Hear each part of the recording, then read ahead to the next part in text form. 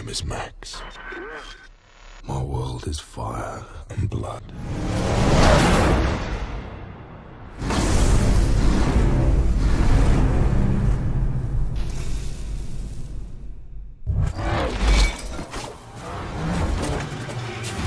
What a day! What a lovely day! What a lovely day! It would be if Mad Max Fury Road won the Best Picture Oscar. The fact that it's even nominated for the big prize at all is a huge coup for movie lovers. Fury Road is an action movie through and through, 2 hours of pulsating, revved up desert insanity. It's full of long, uninterrupted car chases and a flame-throwing heavy metal warrior. It also came out in the summer, long before the Oscar season began, and is a reboot of an 80s cult franchise. In other words, the Academy, old and stodgy as it is, never should have gone for it.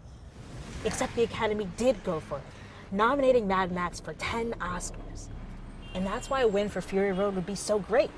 Finally, the Academy's dumb, unwritten rule that summer action blockbusters need not apply would be wiped away forever. Just because a movie is explosive, exciting, and appeals to a wide audience doesn't mean it can't also be beautifully made.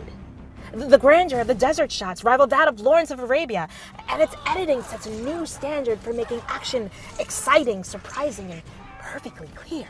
But Aisha, it's a dumb action movie. Doesn't Best Picture have to have something to say about the world? Excellent question, Dan.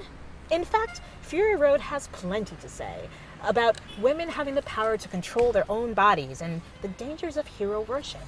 Considering the current state of American politics, this dumb action movie couldn't be more relevant. Hey, what's your name? What do I call you? Does it matter?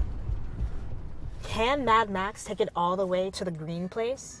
Hey, if the Academy gets confused about which important societal issue to address and is unwilling to give Iñárritu his second Oscar in a row, then I think Fury Road rides eternal, shiny, and chrome.